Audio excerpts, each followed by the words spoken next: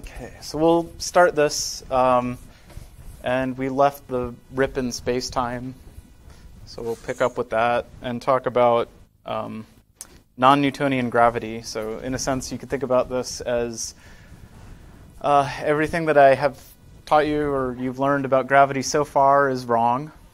So it turns out to be true. Newton perpetrated this great fraud on us.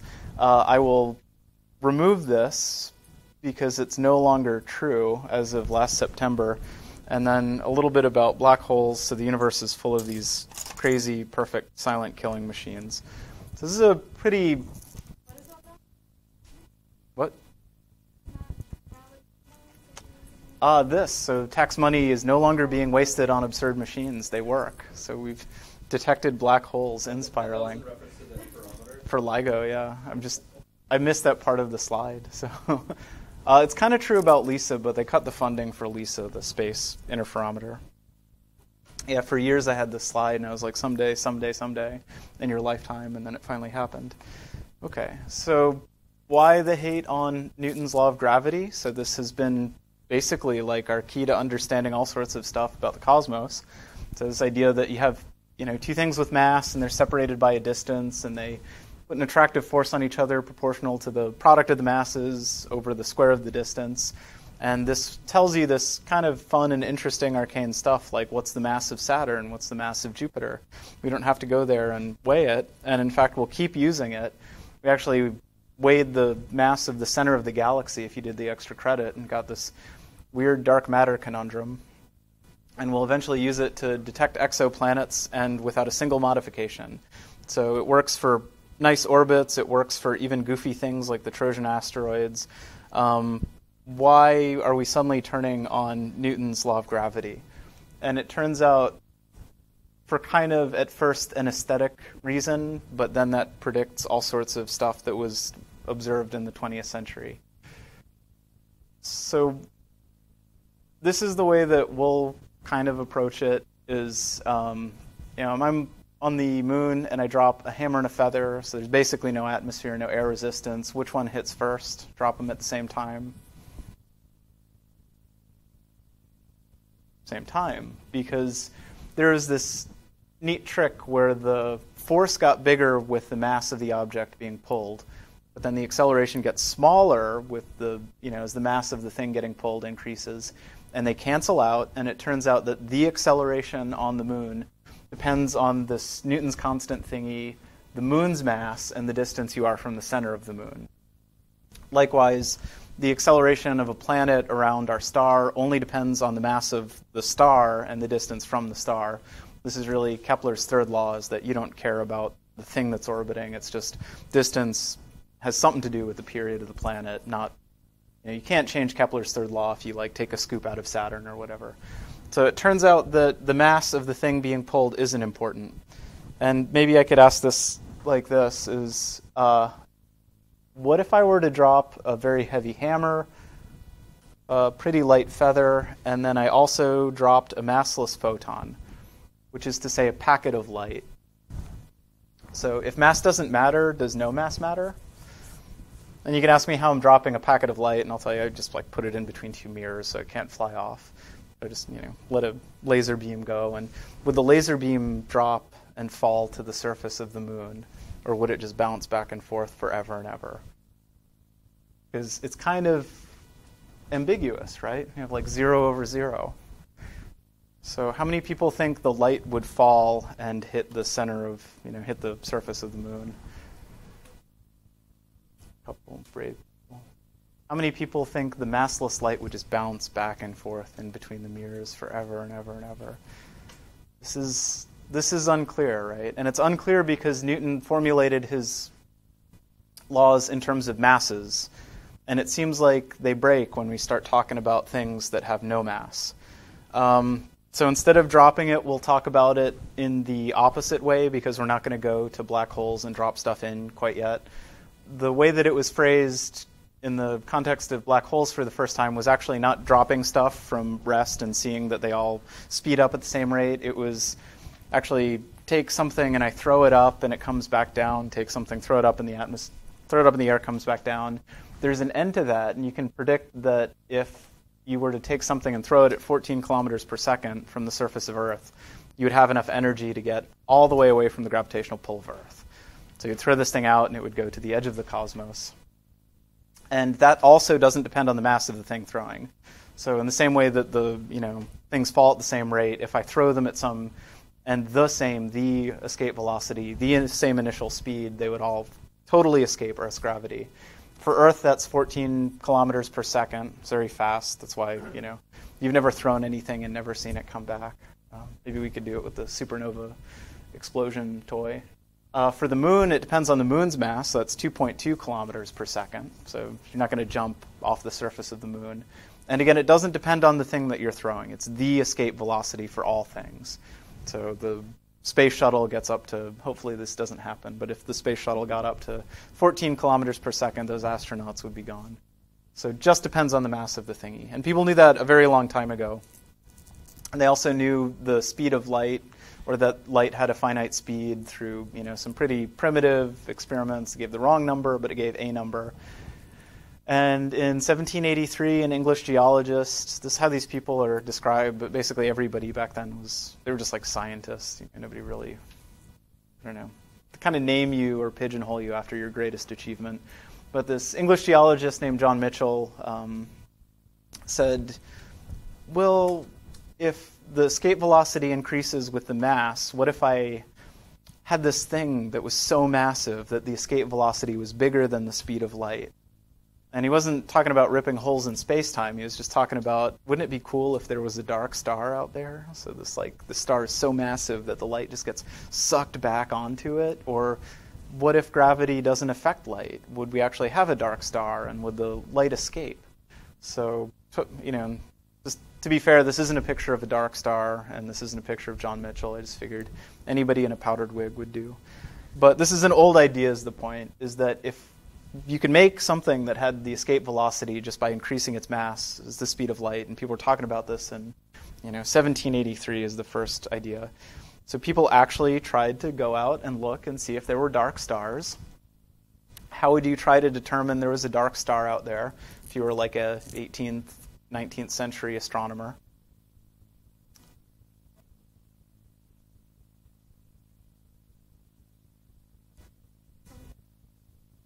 Yes. So it doesn't necessarily have to be a transit, but if you see something orbiting a patch of empty light, and stop me if this sounds familiar. So if we were to just blot this out, and 50% of stars occur in binaries. So if I just saw the star orbiting nothing, I would be like, wow, there's this empty patch in the sky. So people actually made they were aware of this, and weirdly it turns out that's the way that you see dark stars, aka black holes. And back in the 18th century, people were trying to figure this out. And it answers this question of, does gravity affect light? Pretty soon after that, people came to consensus that it probably should for other reasons, energy reasons. But it's still, does gravity affect light, and how so? Okay, so technology is not good enough to see these dark stars at that time. 1905 rolls around, completely different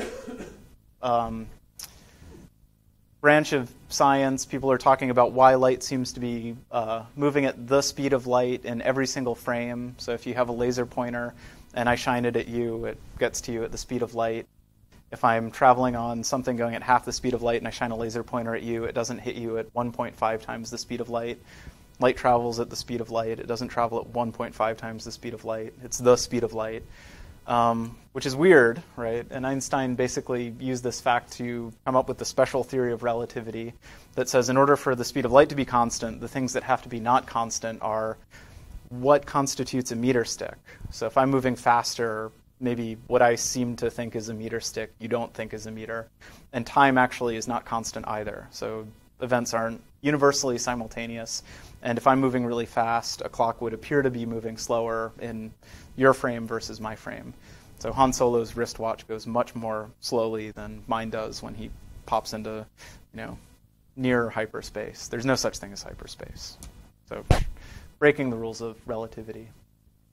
So basically, Einstein, as well as a couple other papers, a very good year for him, dethroned the idea of there being absolute time, absolute distances. So there's no such thing as a meter stick. You cannot simultaneously synchronize all the clocks in the world.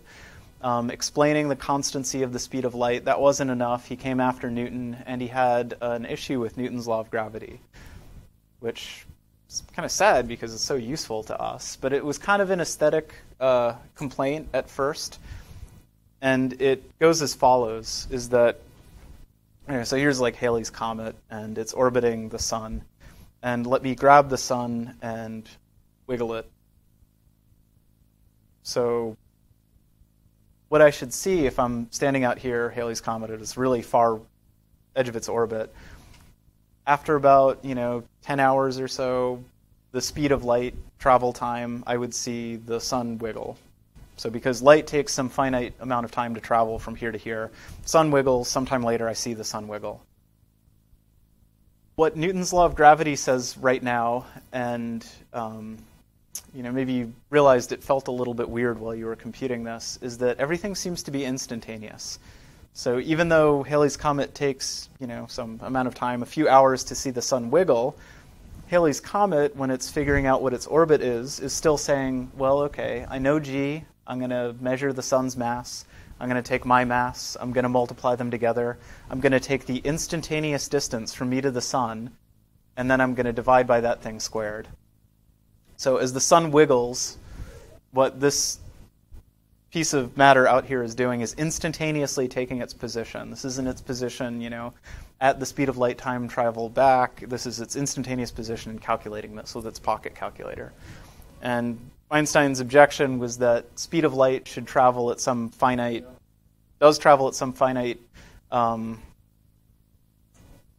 speed, therefore so should gravitational radiation. And this law doesn't do that. It says this is all instant. The instantaneous position, let's say it blows up the instantaneous mass. So there's something that violates relativity in this law as it stands. Okay. So the solution is philosophically and conceptually very elegant. The math is terrible. And Einstein's idea was that, well, in fact, this isn't like a force. There's no such thing as gravitational force. So we actually get to dodge this problem of something with no mass feel no force. What gravity really is, it's kind of a warpage of this now non-constant field of space and time. And if something has a lot of mass, what it's really doing is it's warping all of the space around it in the way that if you were to stand on a trampoline, the trampoline would bow under your weight and things would appear to be pulled in. And you could imagine that you're standing on a trampoline and somebody rolls a ball past you, and the ball would start actually orbiting, right? So up to the loss of energy to friction, is that this is because you're bowing the the fabric on which you're standing. Imagine that, but all of space. And the more mass you have, the more you're warping space-time. And now, because this is kind of a fabric, and or a fluid is another way of thinking about it, if I were to grab this 10-kilogram ball and wiggle it, now what happens is the perturbations in space-time and the way that this thing bows and sags under the influence of gravity will actually move out.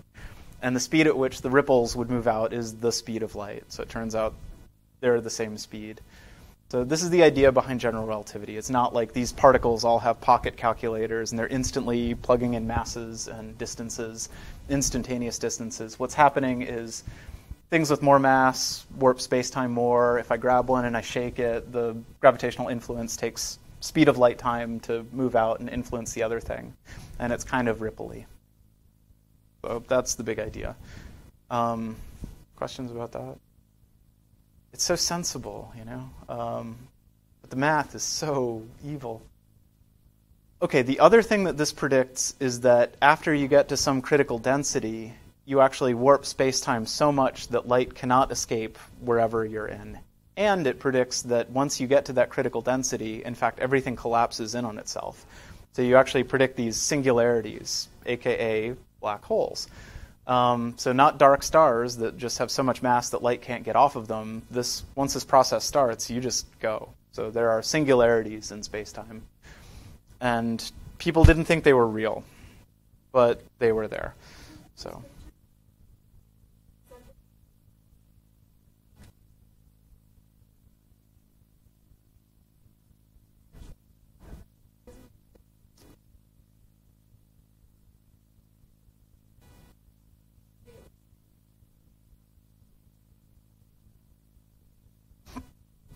Yeah, so what does this thing mean and what is this picture? Yeah, so we'll get into this in a second. These are cartoons to try to map some like two-dimensional intuition onto what's fundamentally like a 3D thing. So this is an analogy. If instead of three-dimensional space was 2D, and I could just like really seriously talk about putting cannonballs on trampolines and deforming the trampoline. The so-called event horizon is the distance that once you get beyond that, you're never going to get back out. So imagine that you're a grasshopper on a trampoline and you can only jump so high. At some point, if I start pressing the trampoline down, it's going to be so depressed that the poor little grasshopper can't make it out, and the grasshopper is stuck in this forever. So that's kind of what the event horizon is, but it's for light. This is a 2D depiction to kind of like cartoonify and explain what's going on. But really what would happen is this would be in 3D. So there'd be like a spherical shell, and once you get within that spherical shell, you're just never coming back out again.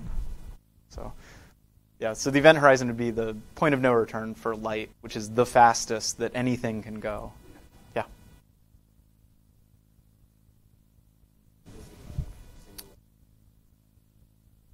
Yeah, the event horizon for real would be a 2D surface in 3D. So it would be like, imagine this shell, like this black shell with really warped light around it.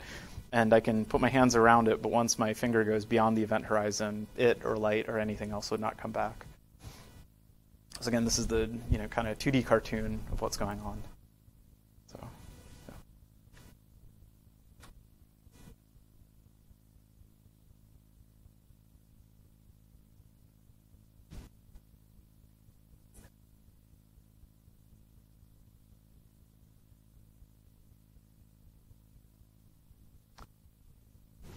Yeah, so I think that question kind of gets to what people mean when they talk about a black hole. So you can hang out near a black hole, and if I replaced the sun with a black hole that was the mass of the sun, in fact, it wouldn't be the worst thing ever, aside from the fact that we wouldn't get any light, is that our Earth's orbit wouldn't change. So we would just be around a black hole. Once you get to the event horizon, or past the event horizon, then you're never coming out. So there's this kind of Disney picture of black holes where there are these like evil sucking vacuums in space. But if I have a black hole that's the mass of the sun, it just acts like something that's the mass of the sun. So there's nothing intrinsically evil about that or anything, and it doesn't do anything until I start messing with the event horizon. And once I put something into that gravity well or past that event horizon, it's just never coming out. And odds are the gravity near the event horizon also has some, practically speaking, evil tidal forces and things like that I would have to worry about. But, the spitting stuff out, you can have white hole solutions to Einstein's theory of general relativity. Nobody's ever seen a white hole. The stuff that it can spit out is Hawking radiation, which would evaporate a black hole, like 10 times the age of the universe or something. So that's even not really that evil. But there are questions? Okay, so this was predicted. It was, just because equations have a solution doesn't mean it has to exist. So people were like, how interesting, and then just kept going on. I'll leave this here because we don't have enough time to really talk about general relativity in like complete detail, but you could think about the transition from Newton's conception of the universe, which is, you think about it as like a stage, right? So all of this stuff is happening on this perfectly level stage, and there's a clock on either end of the stage, and those clocks could be synchronized. So there's a rod and a clock at every point in space, and they would all potentially agree. Is special relativity says if you're moving faster, what happens is these clocks actually run at different rates and the rods contract. And then the general relativistic theory says that actually also happens in the presence of matter. So this, what used to be a perfect Newtonian, everything at right angles, all the clocks run at the same rate, way of accounting for stuff in the universe actually no longer works in the presence of mass. And so this clock, because it's closer to Earth, would run more slowly than that clock. So 1 part in 10 to the, 12 orders of magnitude or something ridiculously small, so you don't notice this. Humans don't on a daily basis. I will say that you do need to account for this to get very good GPS precision. So GPS satellites actually do need to account for general relativistic effects, the fact that the Earth is spinning primarily.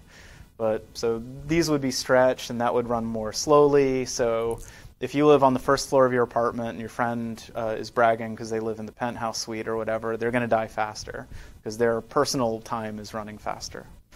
Not by a lot, but it's a real thing. Yeah. No. Okay.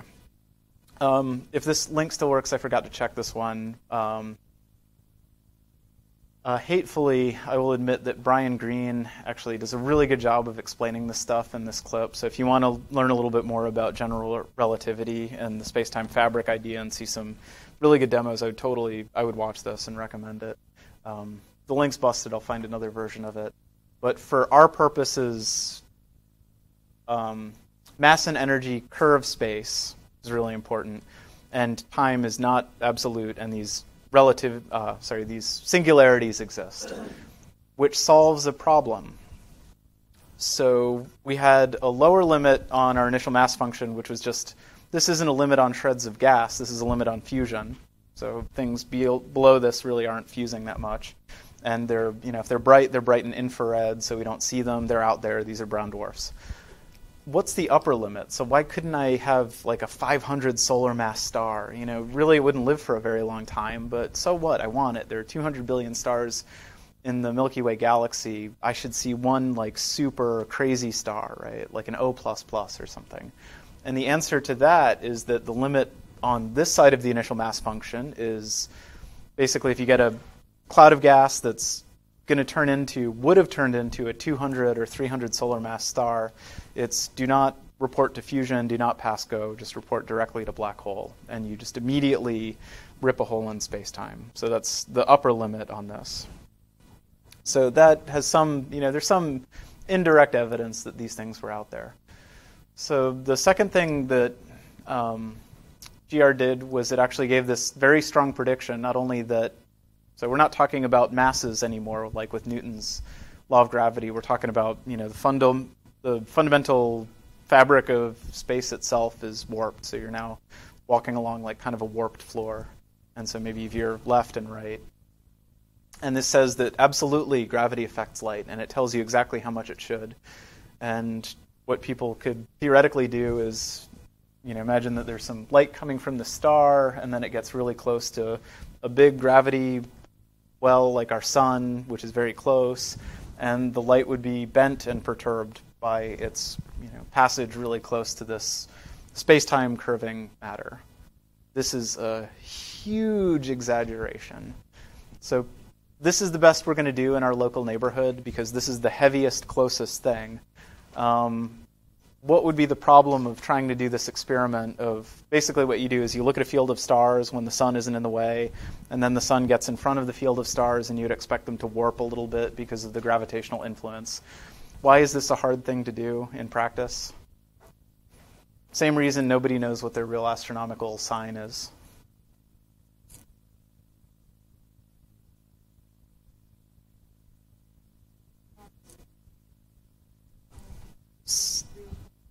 So this experiment would be basically look at a field of stars when the sun's really far away, and then as the sun comes through, the sun would bend the sunlight, and you would see the stars kind of warp a little bit when they're really close to the sun.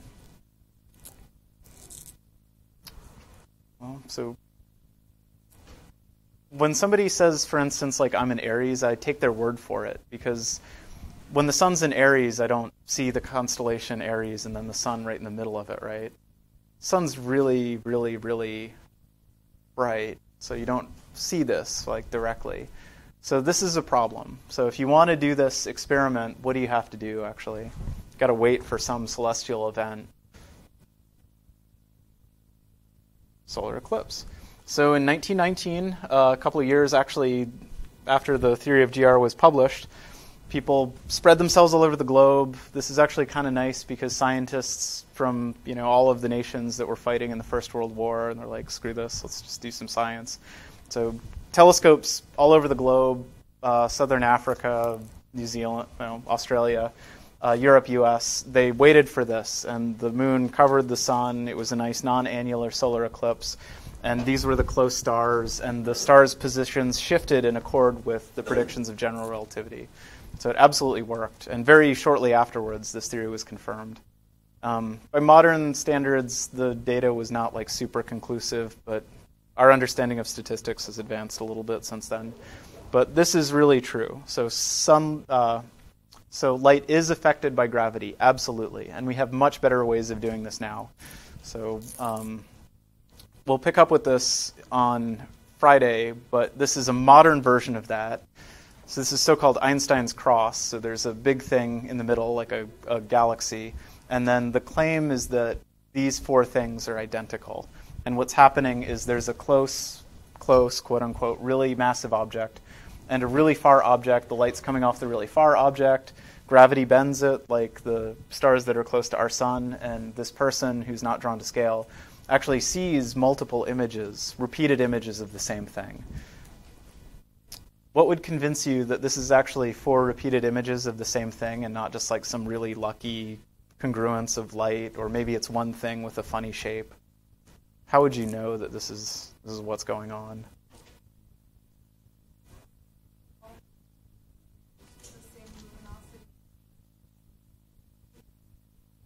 So luminosity equal among all of them, that would be helpful. What would be kind of like a smoking gun that this is actually a repeated image of the exact same thing? I think about fingerprints of things. Exactly. And if you're ever stumped as an astronomer, like you don't know what to do, it's like your knee-jerk reaction, take a spectra, I guess. So the spectra of that, and that completely agree with each other, identical spectra. So the types of light that it's emitting, and then that has a different spectra. So that is this story. So that's so-called Einstein's cross, and it's a very distinct gravitational lens. So the end of the story that we started is absolutely gravity bends light, gravity affects light, and it does it not by reaching out and pulling light with Newton's law of force, because it's got no mass. It does it by warping all of the space in between it. So we'll pick up with black holes on Friday, but I will say that we actually do need this. So there's gravitational radiation correction in GPS satellites, and in fact Mercury's orbit wobbles a little bit.